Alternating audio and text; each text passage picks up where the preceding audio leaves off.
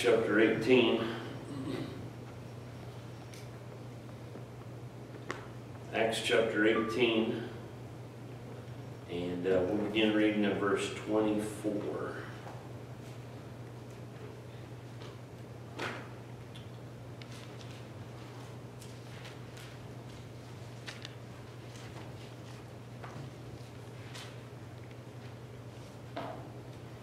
Acts 18.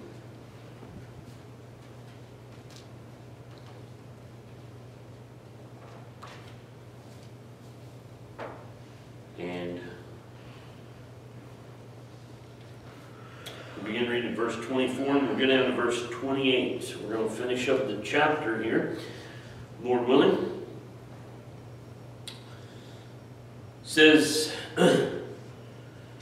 verse 24, and a certain Jew named Apollos, born at Alexandria, an eloquent man and mighty in the Scriptures, came to Ephesus.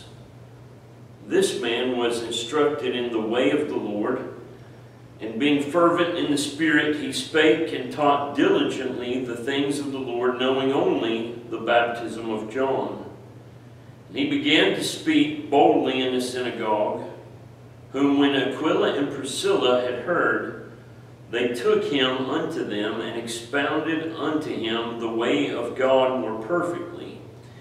When he was disposed to pass into Achaia, the brethren wrote, exhorting the disciples to receive him, who, when he was come, helped them much, which had believed through grace. For he mightily convinced the Jews, and that publicly, showing by the Scriptures that Jesus was Christ.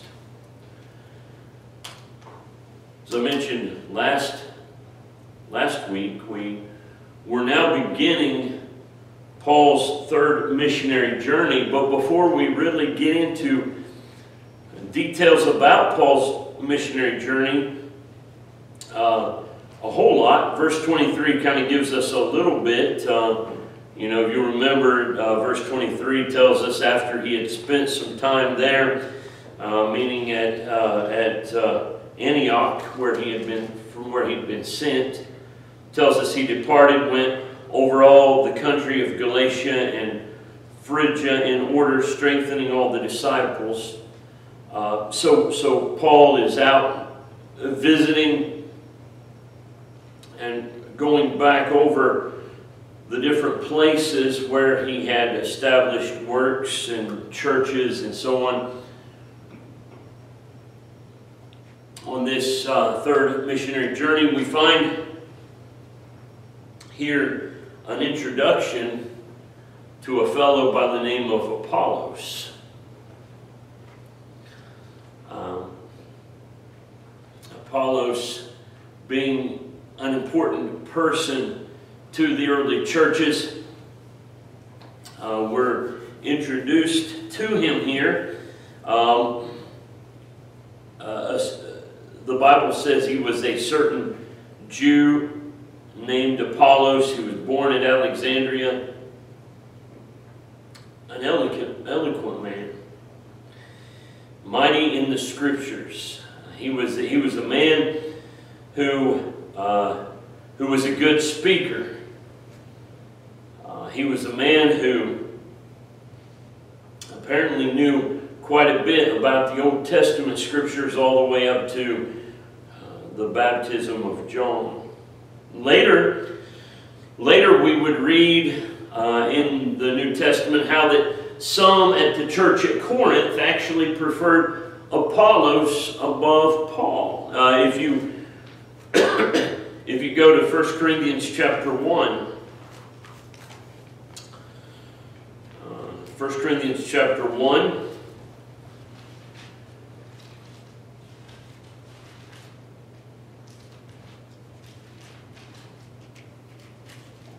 begin at verse 10,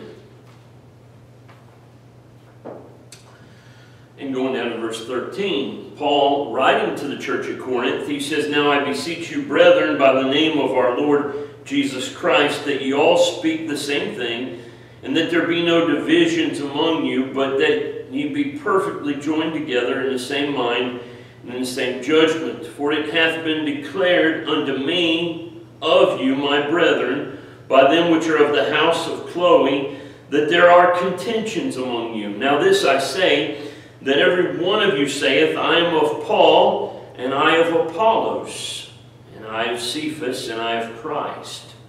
Is Christ divided? Was Paul crucified for you? Or were you baptized in the name of Paul? I thank God that I baptized none of you but Crispus and Gaius, lest any should say that I had baptized in mine own name. So, we see that within the church at Corinth, there were some who were saying, well, I'm of Apollos. Some said that they were of Paul. And so there was division. Some said, well, I'm of Peter or Cephas. Others said, I'm of Christ. Maybe there were some who said those things because some were saved under Paul, his ministry. Some may have been saved under Apollos' ministry. Some may have been saved under Peter. Or maybe they just liked his preaching better, because Apollos was a man who was eloquent, mighty in the Scriptures. Whatever the case may be, Paul knew about this. He heard about it when he wrote to the church at Corinth. And of course, this is further down the line, later on after the events of Acts chapter 18. But I'm just bringing this up to let you know, perhaps some later chapters of Apollos' life and let you know that sometimes in the preacher's life and in the missionary's life, someone who may be younger, someone who may be perhaps up and coming, may rise up to a point of being to a church where Paul could have got into some sort of competition with Apollos. But he didn't let it get to there, even though it seemed to have gotten there within the church at Corinth. In fact, he acknowledges that he heard about it right away in the letter to the church at Corinth. And then by the time we get to what we know is chapter 3, verses 5 through 9, look what he says there. Well, let's start with verse 1 and carry on to verse 9, just so we get the full picture here in the context of it all. So in 1 Corinthians 3, verse 1, and I, brethren, could not speak unto you as unto spiritual, but as unto carnal, even as unto babes in Christ. I have fed you with milk, and not with meat, for hitherto you were not able to bear it, neither yet now are ye able, for ye are yet carnal. For whereas there is among you envying and strife and divisions, are ye not carnal, and walk as men? For while one saith, I am of Paul, and another, I am of Apollos, are ye not carnal? Who then is Paul, and who is Apollos, but ministers by whom ye believed, even as the Lord gave to every man? I have planted, Apollos watered, but God gave the increase. So then neither is he that planteth anything, neither he that watereth, but God that giveth the increase. Now he that planteth and he that watereth are one. Every man shall receive his own reward according to his own labor. For we are laborers together with God. Ye are God's husbandry, ye are God's building. And so while this could have gotten into some great competition between Paul and Apollos, it didn't. And Paul says to the church at Corinth, this is somewhere that it shouldn't be among you all.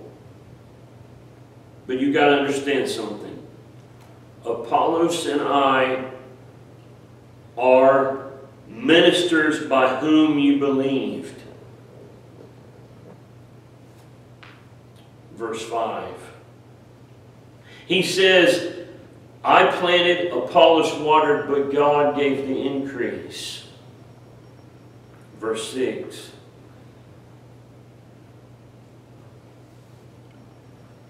And then you get down to it, in verse 9, he says,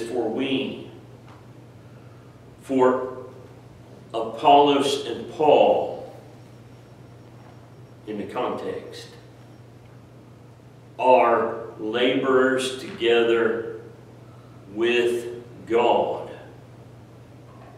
Okay? They were squabbling, the church was, over who was better, Paul or Apollos. But Paul didn't get down to their level. Paul said, no. Apollos and I, we are nothing more than ministers. We're nothing more than water boys and seed sowers. We are fellow laborers. And while we think on that, let us go back to Acts chapter 18, and we see this eloquent man that we're being introduced to here in Acts chapter 18.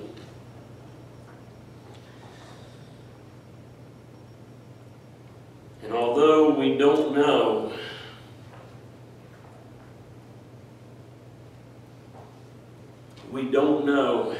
how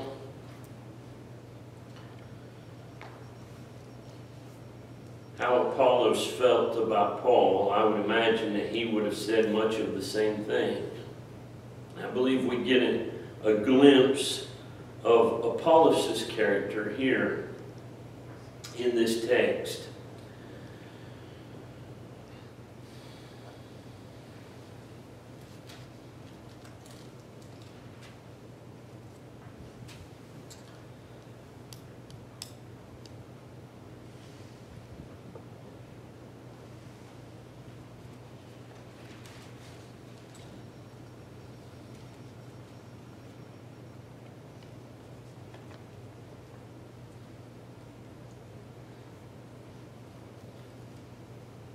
In Acts chapter 18 and verse 25, verse 24, a certain Jew named Apollos, born at Alexandria, an eloquent man and mighty in the scriptures, came to Ephesus.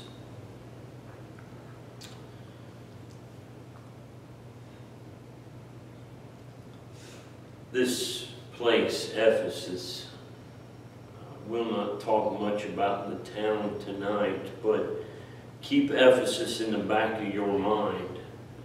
You'll remember Ephesus was a place that Paul had been earlier.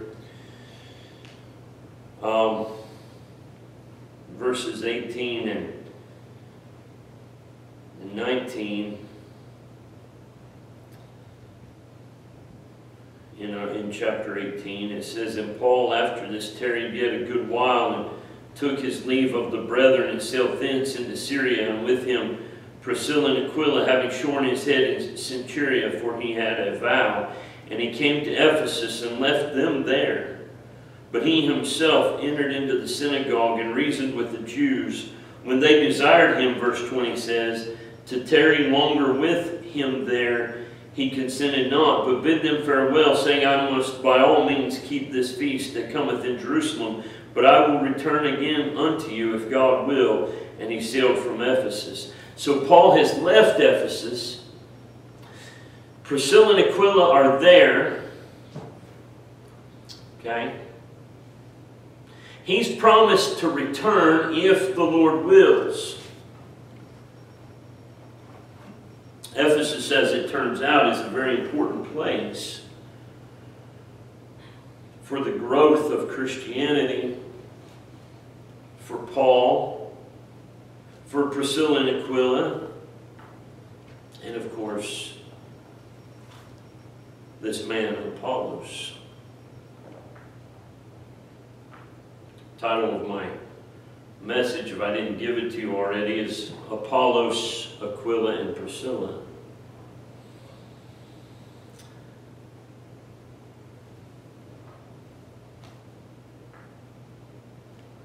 Paul's already done some work there. Not much, but some. Aquila and Priscilla have been left behind. And there's this man, Apollos, this Jew.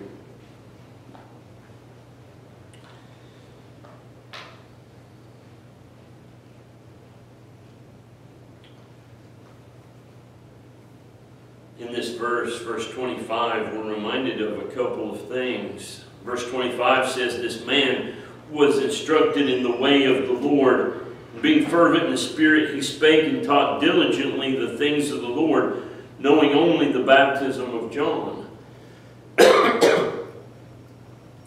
This man, Apollos,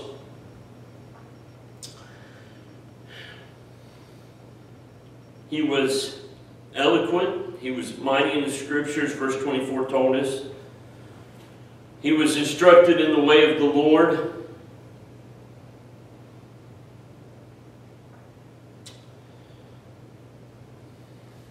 But he had some limitations. He didn't know everything. I'm reminded of that no preacher knows everything. There's room for growth. We see that in Apollos. We ought to see it in ourselves as well. Even though he was eloquent, mighty in the Scriptures, there were still some limitations on what he knew. So it is with you and I. So it is with every man who's ever gotten up in this pulpit, or any other pulpit for that matter. Verse 26, and he began to speak boldly in the synagogue, when Aquila and Priscilla had heard, they took him unto them and expounded unto him the way of God more perfectly. So Aquila and Priscilla, they heard him preach.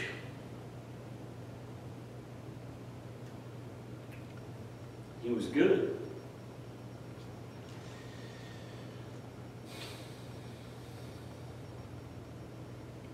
Point number one is, they didn't say to themselves, Paul has left us.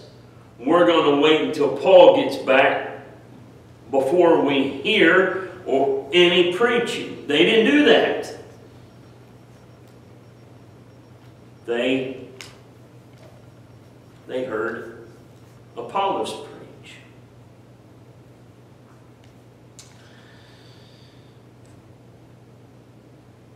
Aquila and Priscilla, they were people of the book.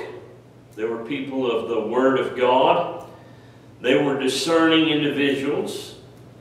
They knew what was good preaching and what was bad preaching. I believe it is the duty of every child of God, and particularly every church member, to know something of what good preaching is and what bad preaching is, and to be able to discern by the Word of God what is good and what is bad.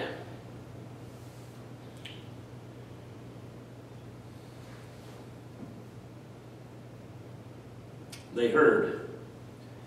They heard this man.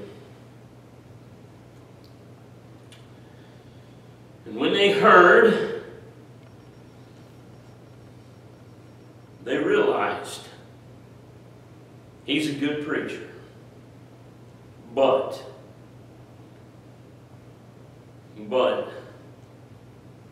he needs some help.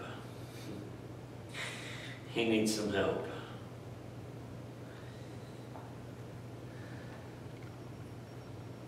You see, looking at what Luke has already told us about him,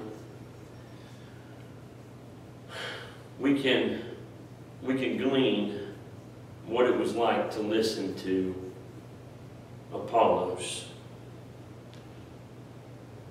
To hear Apollos preach, he must have been powerful. He must have been a powerful preacher. He must have been eloquent, as the Scripture says. He must have been convicting. He must have been zealous. He must have been bold.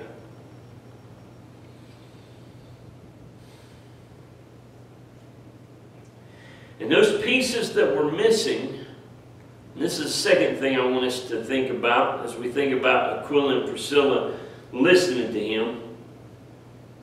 They could have said, well, he's good, but he's no Paul. And they could have walked away from him and waited for Paul and said, you know what, Paul, there was this preacher that was here, but he's not good like you. And we'll never go back there. They didn't do that. They didn't do that. I believe we can learn something from the way that they treated Apollos. They could have walked away from Apollos and waited for Paul to get back in town and said, hey, Paul, we've got a man down the road that's preaching, and he needs you to straighten him out. They didn't do that either, did they? Now, Paul could have helped him out, no doubt about it. But that's not what they did. They helped him out. They helped him out. Why? Because they knew the Scriptures. They knew what this man was missing. They knew where Apollos needed help. Notice, and he began to speak boldly in the synagogue, whom when Aquila and Priscilla had heard, they took him unto them and expounded unto him the way of God more perfectly. They did it. They expounded to him the way of God more perfectly. Hey, Apollos, you've got the Old Testament Scriptures down pat. You know the baptism of John. But you know what? There's more. There's more, brother.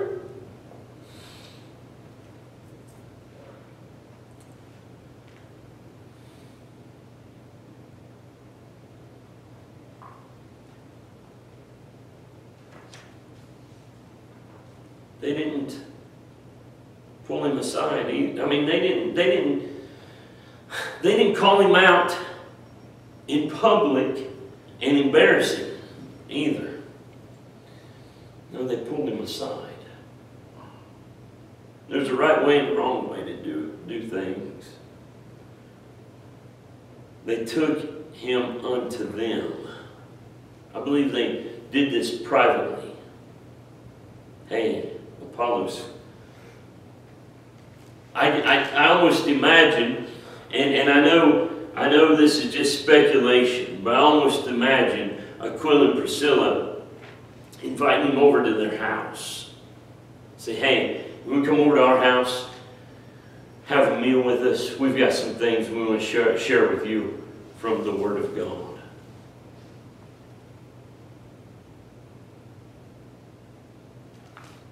They expounded to him the way of God perfectly. I don't believe that they did it publicly.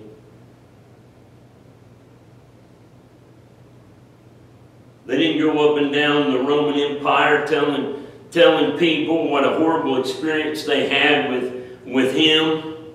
No. They helped him out. They didn't make fun of him. They helped him out, you see.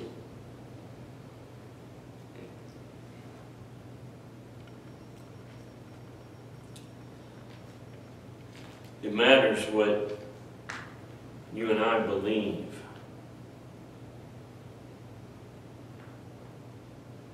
Aquila and Priscilla show us what a husband and wife team can be.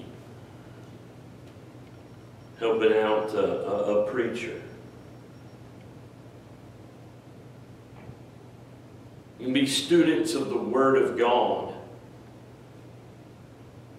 And indeed, even teachers of the Word. The truth is, you don't have to be a pastor to be a theologian. Every person in this room is either a good theologian or a bad one. You can either be a help to a young preacher, or you can be a hindrance to one. They took him unto them, and they expounded the Word of God more perfectly.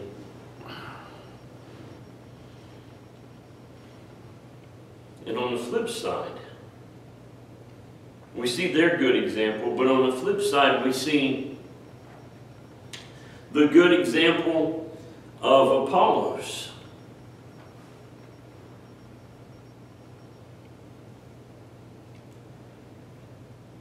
What do we know about Apollos?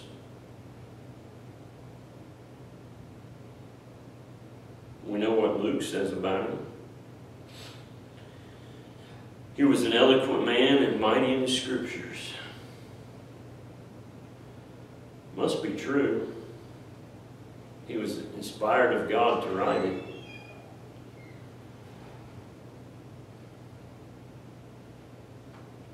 Was it merely just Luke's opinion?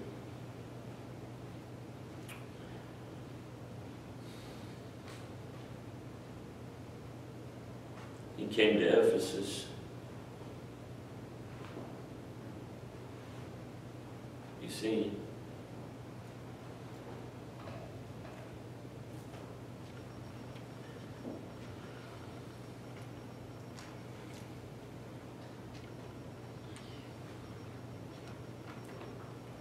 even though he was an eloquent speaker, and even though he was mighty in the Scriptures, he still had a teachable spirit.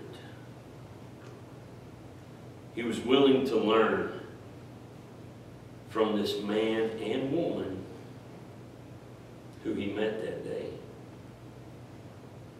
He didn't turn them away. He didn't say, you know what? I don't know who you two think you are to try to teach me anything about the Scriptures. He didn't do that. He didn't say, don't you know I'm the man of God? He didn't say that I'm the preacher. So many are like that, it seems like, but that's not the right attitude to have.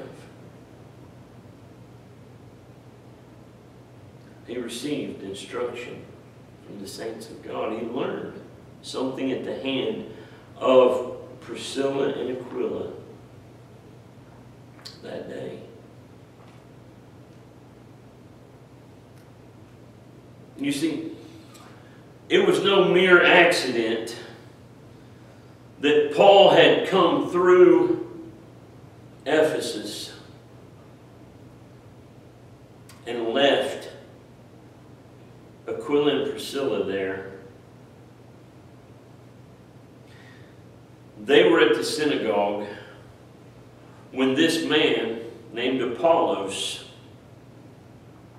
born in Alexandria, came to Ephesus. That was a divine appointment that those three would meet. That Apollos would meet Aquila and Priscilla that day. God set that appointment up. None of them knew it was going to happen. But look at how God blessed. There are people that come and go in your life and in my life. People that we teach and people that we learn from. Sometimes you may be Apollos, learning from somebody. Other times you may be like Aquila and Priscilla, teaching somebody. Sometimes in your life you may be learning and teaching at the same time.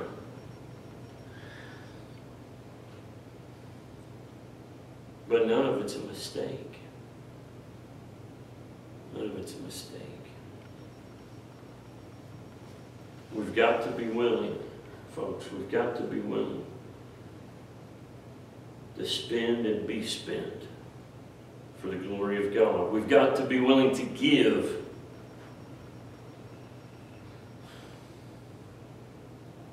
And we've got to be willing to teach. We've got to be willing to learn. It takes effort.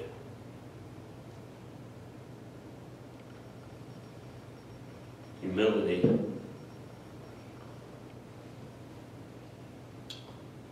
And grace.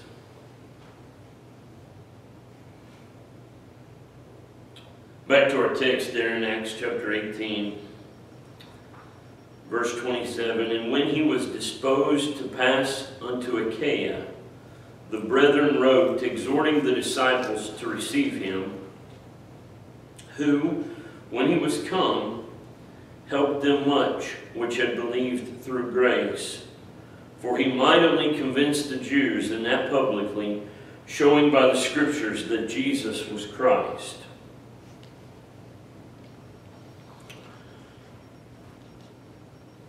By the time he was ready to go on to Achaia, a letter of recommendation was written. Sometimes we get asked, where did our practice come from of receiving and granting letters between churches come from? Well, here's one example. Here's one example of where this idea comes from. When he was disposed to pass into Achaia, the brethren wrote, exhorting the disciples to receive him. You see that? A letter of recommendation was written by the brethren at Ephesus. So that when he went on into Achaia, he would explain himself, he would tell of where he came from and all that, but he had this letter from the brethren.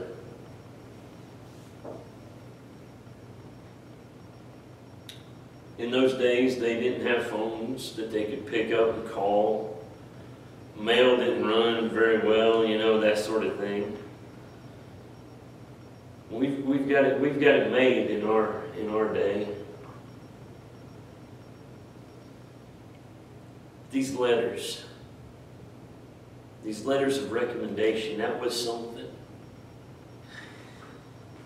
When he arrived in Achaia, there was no question what his background was and what had happened. It was a great help to the church, to the brethren, to the other saints that he met up with, as he preached and as he taught. Mightily convinced the Jews, and that publicly, showing by the Scriptures that Jesus is the Messiah. He carried on his ministry. And as we seen, as we read further, he ended up doing a great work, on into having a great amount of influence and being of help to the church at Corinth. Even into chapter 19 right here, it says, and it came to pass that while Apollos was at Corinth, Paul, having passed through the upper coasts, came to Ephesus, finding certain disciples. So Paul makes it back to Ephesus. Apollos ends up in Corinth. We see how their lives crisscrossed like that. Paul counted him as a fellow laborer. What a great help that Aquila and Priscilla was in the work too. How all these things worked out in the missionary journeys of Paul, the early churches.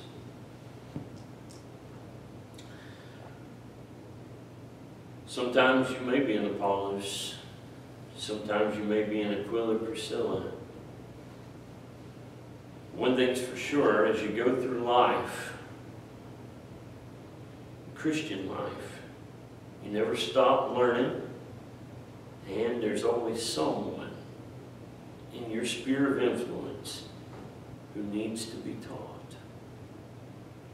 Be willing, ready, and able to help out where you can and learn from others as you go along. Thank the Lord for the men and the women who come into your life.